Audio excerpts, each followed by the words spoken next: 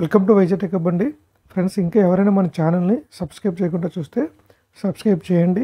అలాగే మన ఛానల్ నుంచి అమెజాన్లో బుక్ ఒకటి ఎక్స్క్లూజివ్గా దొరుకుతుందండి. ఐటీ వాళ్ళకి ఉపయోగపడే బుక్ అంటే ఆబ్జెక్టివ్ ఓరియంటెడ్ బుక్. మీకు కావాలంటే అక్కడి నుంచి పర్చేజ్ చేయొచ్చు. ఫ్రెండ్స్, మనం ఈరోజు ఈ వీడియోలో ఆల్టర్నేటివ్కి సంబంధించి రెండు వీడియోలు డిస్కస్ చేసామండి. సో దాని కంటిన్యూషన్ ఫస్ట్ వీడియోలో బేసిక్స్ నేర్చుకున్నాం. సెకండ్ వీడియోలో మనం pitch factor, short pitch winding గురించి నేర్చుకోవడం కదండి. ఇందులో డిస్ట్రిబ్యూషన్ వైండింగ్ గురించి నేర్చుకుందామండి. ఫ్రెండ్స్, ఈ సింక్రోనస్ మిషన్ తాలూకు వైండింగ్స్ చాలా ఇంపార్టెంట్. చాలాసార్లు ఎగ్జామ్లో అడగడం జరిగిందండి వీటి మీద క్వశ్చన్స్. సో ఇది డిస్ట్రిబ్యూషన్ వైండింగ్ గురించి మనం ఈరోజు ఈ వీడియోలో నేర్చుకుందామండి. ఆల్రెడీ మనకి తెలుసు, ఆల్టర్నేటర్కి వైండింగ్ అనేది షార్ట్ పిచ్ చేస్తారు, అలాగే డిస్ట్రిబ్యూషన్ వైండింగ్ ఉంటుంది. సో డిస్ట్రిబ్యూషన్కి కాన్సెంట్రేట్కి డిఫరెన్స్ ఏంటంటే, కాన్సెంట్రిక్ వైండింగ్ అంటే మొత్తం వైండింగ్ అంతా కూడా ఒక్క దగ్గరే ప్లేస్ చేస్తారనమాట. ఇలాగ ఒక్క దగ్గరే వైండింగ్ ప్లేస్ చేస్తారు. అది డిస్ట్రిబ్యూషన్ వైండింగ్ అనుకోండి. మనకి ఏంటంటే వైండింగ్ మొత్తం కూడా అన్ని స్లాట్లు ఇలా డిస్ట్రిబ్యూట్ చేస్తుంటారు అనమాట. సో ఇదొక స్లాట్ అనుకుంటే మొత్తం అన్ని స్లాట్లో కూడా అది డిస్ట్రిబ్యూట్ చేసుకుంటూ వెళ్తారు. సో దీన్ని డిస్ట్రిబ్యూషన్ వైండింగ్ అంటారండి. ఈ డిస్ట్రిబ్యూషన్ వైండింగ్ అలాగే short pitch winding main intention ఏంటంటే హార్మోనిక్స్ని మనం ఎలిమినేట్ చేయడం కోసం వాడతాము. అవి రాకుండా మనం చేయలేమని, కానీ వచ్చిన వాటిని మనం ఎలిమినేట్ చేయగలుగుతాము ఈజీగా. సో దానికోసం మనం వైండింగ్ అనేది డిస్ట్రిబ్యూషన్ చేస్తారండి. సో మీకు ఇది సింపుల్గా అర్థమవడం కోసం నేను ఒక ప్రాబ్లం తీసుకుని దాన్ని మీకు ఎక్స్ప్లెయిన్ చేసుకుంటూ వెళ్తాను. ఫ్రెండ్స్, ఇక్కడ చూడండి, ఒక త్రీ ఫేస్ 2 పోల్ కలిగిన 18 స్లాట్ ఉన్న ఆల్టర్నేటర్ తీసుకున్నానండి. సో ఇందులో డిస్ట్రిబ్యూషన్ వైండింగ్ అనేది ఎలా ప్లేస్ చేస్తారంటే, ఫస్ట్ చూడండి, మనకి 2 పోల్స్ ఉన్నాయి కాబట్టి ఒక నార్త్ పోల్ ఉంటుంది, ఒక సౌత్ పోల్ ఉంటుంది. So number of slots per pole అని ఉన్నాయి, ముందు క్యాలిక్యులేట్ చేద్దామండి. ఆల్రెడీ మీకు చెప్పాను number of slot per pole ఎలా క్యాలిక్యులేట్ చేయాలండి. సో నెంబర్ ఆఫ్ స్లాట్స్ 18 ఉన్నాయి, పోల్స్ 2 ఉన్నాయి కాబట్టి slot per pole S/P equal ఎంత వస్తుంది, 18/2 అంటే 9 వస్తాయి. అంటే ఒక పోల్కి 9 స్లాట్స్ ఉంటాయి. చూడండి, 1 to 18 స్లాట్స్ ఉన్నాయి. ఇక్కడ మీకు చూపిస్తున్నాను. ఒక పోల్కి 9 స్లాట్స్ అంటే ఇంతవరకు ఉంటుంది అనమాట. సో ఇక్కడ వరకు ఏం చేస్తామంటే, జస్ట్ మనం చూస్తే మీరు 1 to 9 వరకు ఒక పోలు మనం తీసుకుంటాం. సో ఇది నార్త్ పోల్ అనుకుందాము. రిమైనింగ్ 9 to 18 రెండో పోల్. సో ఈ విధంగా ఉంటుందండి.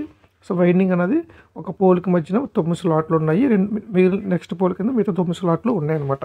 సో ఇప్పుడు మనం వైండింగ్ని కనెక్ట్ చేసామనుకోండి, ఎలాగుంటుందంటే, సో ఫ్రెండ్స్ చూడండి, మనకి ఒకటో స్లాట్ పర్ పోల్ 9 రావాలి కాబట్టి, సో మనకి ఇది ఎలా కనెక్ట్ చేస్తున్నారంటే, ఇక్కడ స్టార్ట్ అయ్యింది, ఇలా స్టార్ట్ అయ్యి మనకి ఈ 10వ పోల్ దగ్గర మళ్ళీ ఎండ్ అయింది, 10వ స్లాట్ దగ్గర ఎండ్ అయిందండి. మళ్ళీ రెట్ను 2 దగ్గర స్టార్ట్ అయింది, మళ్ళీ ఇలా ట్రావెల్ అవుతూ 11 దగ్గర ఎండ్ అయింది.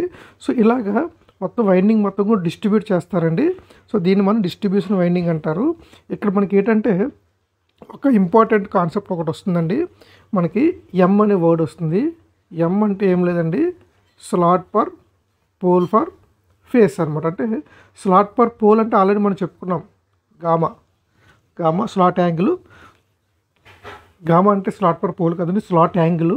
సో గామా యాంగిల్ ఎంత అంటే మనకి slot angle is equal to మనకి 180 డివైడెడ్ బై S/P కదండి.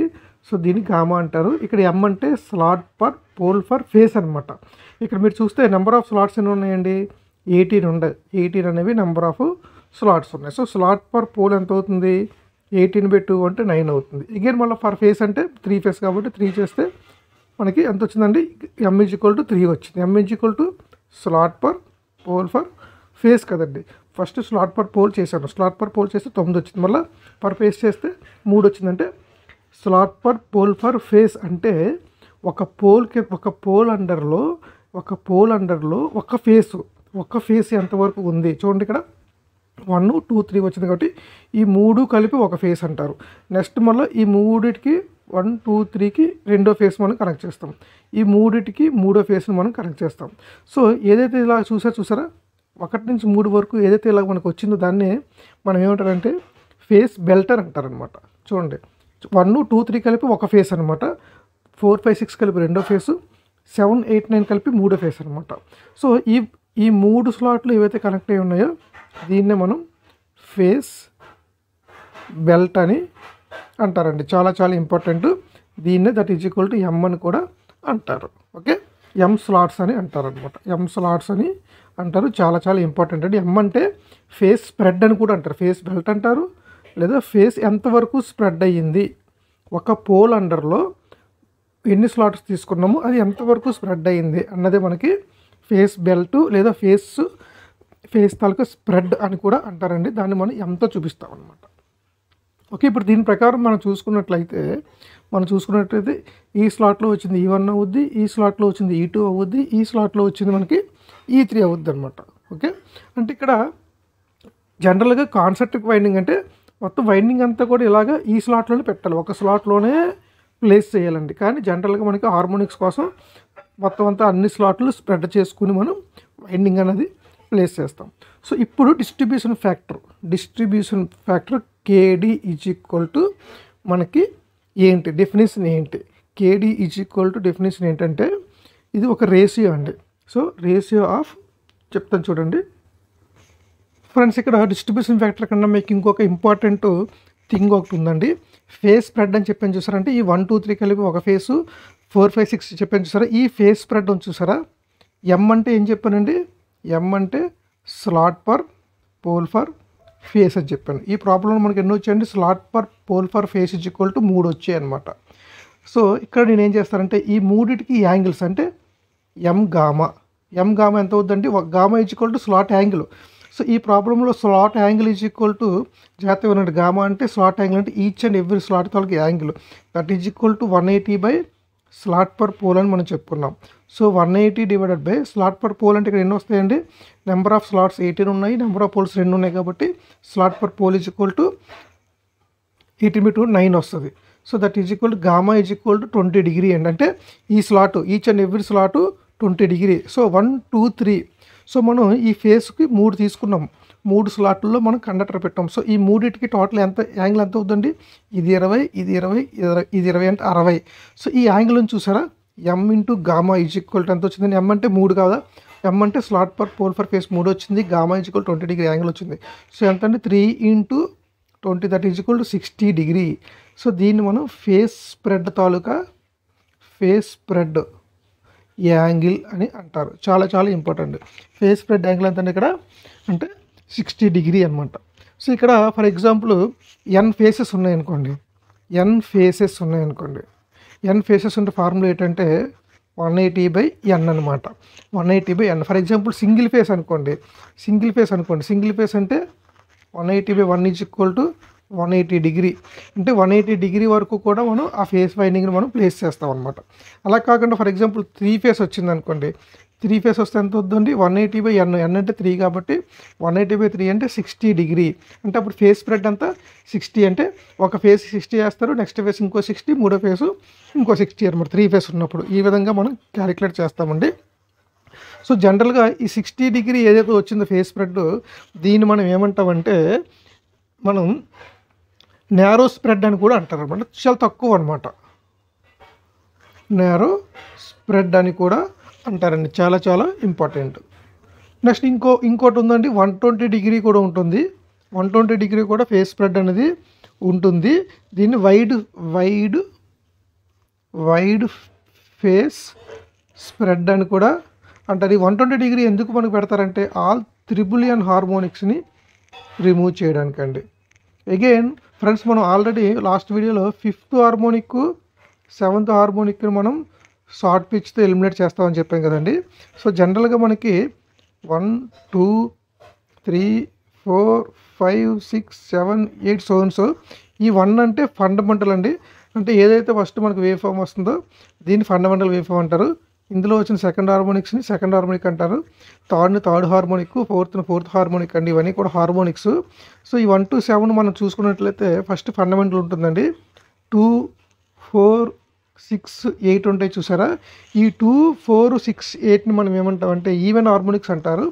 అలాగే 3 5 7 9 ఇవి చూసారు కదా, వీటిని చూడండి 3 5 and 7 అన్నవి హయ్యర్ ఆర్డర్ హార్మోనిక్స్ అని తీసుకుంటాము. ఈ రెండింటిని 5 7 హార్మోనిక్స్ని మనం ఏం చేస్తామంటే షార్ట్ పిచ్ వైండింగ్తో ఎలిమినేట్ చేస్తాము. ఈ 3 తర్వాత చూసారా 4 ఉంది, 4 ఈవెన్ హార్మోనిక్, 6 కూడా ఈవెన్ హార్మోనికే. మళ్ళీ 9 ఉందా, 9 ఈవెన్ హార్మోనిక్ కాదండి. సో ఈ 3, 9 వీటిని ఏమంటారంటే ట్రిపుల్ ఎన్ హార్మోనిక్ అంటారు. అంటే ఫర్ ఎగ్జాంపుల్ n=1 అయిందనుకోండి 3 అవుతుంది, n=2 అయిందనుకోండి 6. కాబట్టి ఈవెన్ హార్మోనిక్ పక్కన పెట్టాను, ఎందుకంటే ఈవెన్ హార్మోనిక్స్ అన్నీ కూడా మనకి ఆటోమేటిక్గా ఎలిమినేట్ అయిపోతాయండి, బయటికి రావు. అంటే వైండింగ్లో ఒకవేళ హార్మోనిక్ వచ్చినా మన టెర్మినల్కి వచ్చేసరికి హార్మోనిక్స్ రావన్నమాట. సో మిగిలిన ఏంటండి 8 ఈవెన్ హార్మోనిక్ పోతుంది, 7 మనం ఆల్రెడీ షార్ట్ పిచ్తో చేసాము, 9 అంటే మళ్ళీ ట్రిపుల్ ఎన్ హార్మోనిక్. ఈ 3, 9, 15 ఇవన్నీ కూడా 21 ఇవన్నీ ట్రిపుల్ ఎన్ హార్మోనిక్స్ అండి. ఈ ట్రిపుల్ ఎన్ హార్మోనిక్స్ని రిమూవ్ చేయడం కోసం మనం ఫేస్ స్ప్రెడ్ అన్నది 120 డిగ్రీ పెడతాం అనమాట. 120 డిగ్రీ ఫేస్ స్ప్రెడ్ పెట్టి మనం ట్రిపుల్ ఎన్ హార్మోనిక్స్ని మనం రిమూవ్ చేస్తాం అనమాట. ఇది ట్రిపుల్ ఎన్ హార్మోనిక్స్ తాలూకా ఇంపార్టెన్స్. అదే ట్రిపుల్ ఎన్ హార్మోనిక్స్ ఎలాగ మనం రిమూవ్ చేస్తామంటే ఫేస్ స్ప్రెడ్ తాలూకా ఇంపార్టెన్స్ అనమాట. ఓకే, ఇప్పుడు మీరు ఇదే వైండింగ్ని మీరు ఏం చేస్తారంటే ఇదే వైండింగ్ని ఫర్ ఎగ్జాంపుల్ తీసుకుంటున్నాను నేను 1 2 1 2 3 4 5 6 7 8 9 వరకు వచ్చింది కదండి, ఇది 10th కదా. సో ఇప్పుడు నేను ఏం చేస్తానంటే మనకి ఎక్కడి నుంచి ఎక్కడికి మనకి వైండింగ్ పెడతామండి, స్లాట్ పర్ పోల్ ఎన్ని వచ్చినాయి, మనకి 9 వచ్చినాయి. అంటే వైండింగ్ మొత్తాన్ని జస్ట్ ఇదే స్లాట్లో పెట్టేస్తానండి. సో దీన్ని ఏమంటారంటే ఇదే స్లాట్లో మనం పెట్టుకుంటూ వెళ్ళిపోయామనుకోండి, దీన్నే మనం కాన్సెంట్రిక్ వైండింగ్ అంటారనమాట. అంటే ఒక్క స్లాట్లోనే పెడతారు. కానీ మనం ఇప్పుడు నేర్చుకుంది డిస్ట్రిబ్యూషన్ వైండింగ్. సో రెండింటికి తేడా ఏంటి?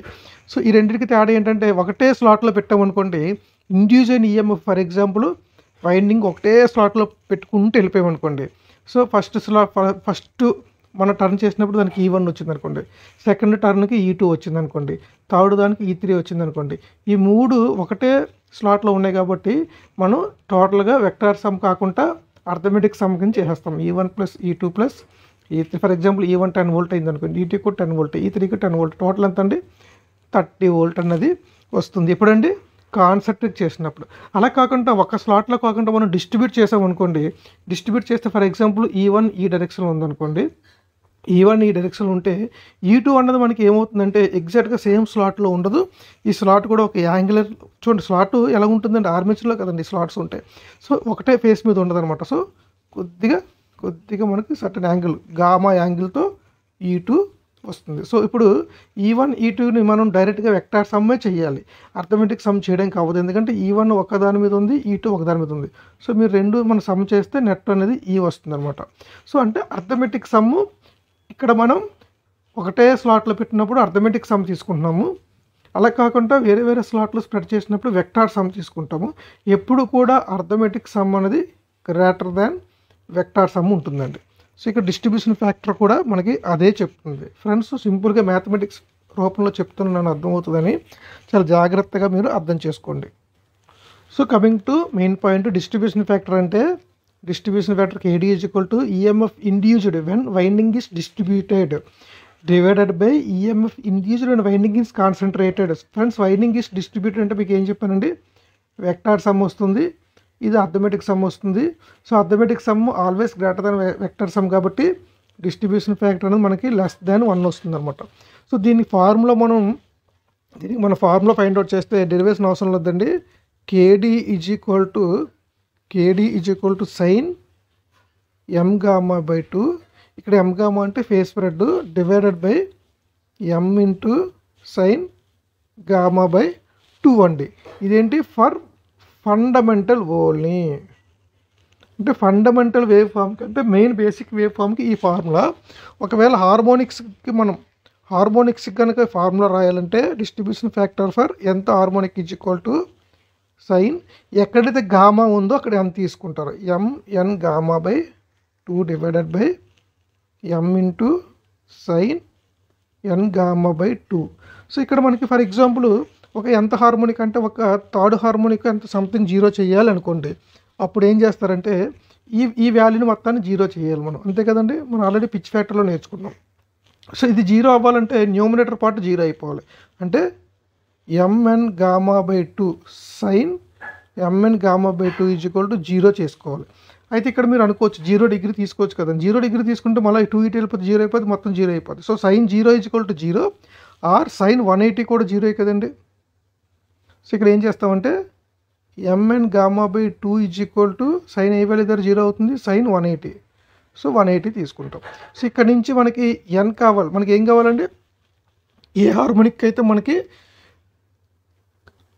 0 అయిపోవాలో దాన్ని ఇటు పంపించాను. అంటే m గామా ఉంచండి, m gamma by 2 is equal to 180/n. So అప్పుడు face spread m gamma is equal to 360/n అనమాట. ఫర్ ఎగ్జాంపుల్ థర్డ్ హార్మోనిక్ 0 చేయాలంటే అప్పుడు face spread m gamma is equal to 360/3, that is equal to 120. అంటే face spread 120 పెడితే third harmonic అన్నది మనకి remove అయిపోద్ది. ఈ విధంగా మనకి ఫేస్ స్ప్రెడ్ అనేది 120 పెట్టి మన హార్మోనిక్ని మనం రిమూవ్ చేస్తాం అనమాట, 0 చేస్తాం. సో ఇదండి మనకి main formula m gamma is equal to 360/n. ఇదేంటంటే m గామా అంటే అగైన్ ఫేస్ స్ప్రెడ్ అనమాట. ఓకే, సో మనకి దీని డిస్ట్రిబ్యూషన్ ఫ్యాక్టర్ గురించి ఎక్కువ అడుగుతారండి క్వశ్చన్. డిస్ట్రిబ్యూషన్ ఫ్యాక్టర్ అంటే EMF induced when winding is distributed by EMF induced when winding is concentrated అనమాట.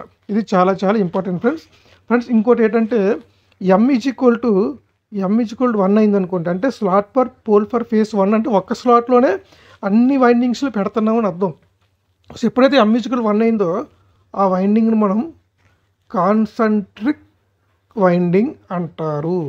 అది m is equal to greater than are equal to 2 అయితే డిస్ట్రిబ్యూటెడ్ వైండింగ్ అంటారు. ఎగ్జామ్లో దీని గురించి కూడా అడగవచ్చండి. m ఈజ్ ఈక్వల్ టు 1 అది ఏ winding, m is equal to 2 are ఎక్కువ ఉందంటే ఏ వైండింగ్ అని అడుగుతారు అనమాట. సో నెక్స్ట్ ఫైనల్గా ఇందులో మనం ఇండ్యూస్డ్ ఈఎంఎఫ్ ఫార్ములా చూద్దామండి. Induced EMF is equal to formula ఏంటంటే 4.44 ఇంటూ జస్ట్ లైక్ మనకి 5FT వరకు సేమ్ అండి, ట్రాన్స్ఫార్మర్ లాగా ఉంటుంది. కాకపోతే ఇందులో ఏంటంటే డిస్ట్రిబ్యూషన్ ఫ్యాక్టరు పిచ్ ఫ్యాక్టర్లు ఉంటాయండి. సో ఈ డిస్ట్రిబ్యూషన్ ఫ్యాక్టర్ ఎప్పుడు <1 ఉంటుంది, పిచ్ ఫ్యాక్టర్ కూడా <1 ఉంటుంది. సో మనకి వైండింగ్ ఎప్పుడైతే డిస్ట్రిబ్యూషన్ మనం షార్ట్ పిచ్ చేస్తామో ఈఎంఎఫ్ అనేది తగ్గిపోద్దండి. సో మనకి ఈఎంఎఫ్ తగ్గినా పర్వాలేదు, మన ఎగ్జైటేషన్ ఇంక్రీజ్ చేసుకుని ఈఎంఎఫ్ని పెంచుకోవచ్చు. మనకు కావాల్సిన హార్మోనిక్స్ రిడక్షన్ అవ్వాలండి. సో హార్మోనిక్స్ మనం రెడ్యూస్ చేయడం కోసం మనం short pitch winding, distribution winding వాడతాం. సో ఇదండి మెయిన్ వైండింగ్లో ఏసీ మిషన్స్కి ఇంపార్టెంట్ థింగ్. మనకి ఎగ్జామ్లో వీటి మీద క్వశ్చన్స్ అన్నవి చాలా ఇంట్రెస్టింగ్ అడుగుతారండి. ఫర్ ఎగ్జాంపుల్ నేను ఒక 9th హార్మోనిక్ రిమూవ్ చేయాలి, అప్పుడు ఫేస్ స్ప్రెడ్ ఎంత అని చెప్పి అడుగుతారండి. సో ఈ విధంగా క్వశ్చన్స్ ఏ విధంగా మనకి ఫ్రేమ్ చేయొచ్చు అనమాట.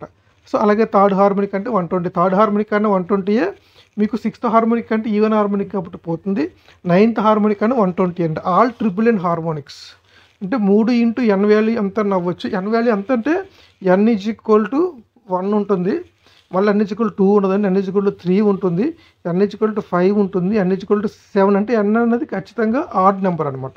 ఉన్న హార్మోనిక్స్ అంటే n ఈజ్ ఈక్వల్ 1 అయింది అనుకోండి, 3 1 3, n ఈజ్ ఈక్వల్ టు 3 అయితే 3 3 9, తర్వాత 3 5 15, 3 7 21. సో ఈ త్రిబుల్ n హార్మోనిక్స్ అన్నీ కూడా 120 డిగ్రీ ఫేస్ స్ప్రెడ్తో మనం ఎలిమినేట్ చేయొచ్చు అనమాట. ఓకే ఫ్రెండ్స్, ఇక్కడితో డిస్ట్రిబ్యూషన్ వైండింగ్ గురించి కంప్లీట్ అయిపోయిందండి. నెక్స్ట్ అప్కమింగ్ దీని కంటిన్యూషన్ మీకు ఏదైతే ఇంపార్టెంట్ కాన్సెప్ట్ ఉందో అది నేను చెప్తాను. సో అలాగే వీడియో నచ్చినట్లయితే లైక్ చేయండి, మీ ఫ్రెండ్స్కి షేర్ చేయండి. ఇంకా ఎవరైనా మన ఛానల్ని సబ్స్క్రైబ్ చేయకుండా చూస్తే సబ్స్క్రైబ్ చేయండి. Thank you for watching this video.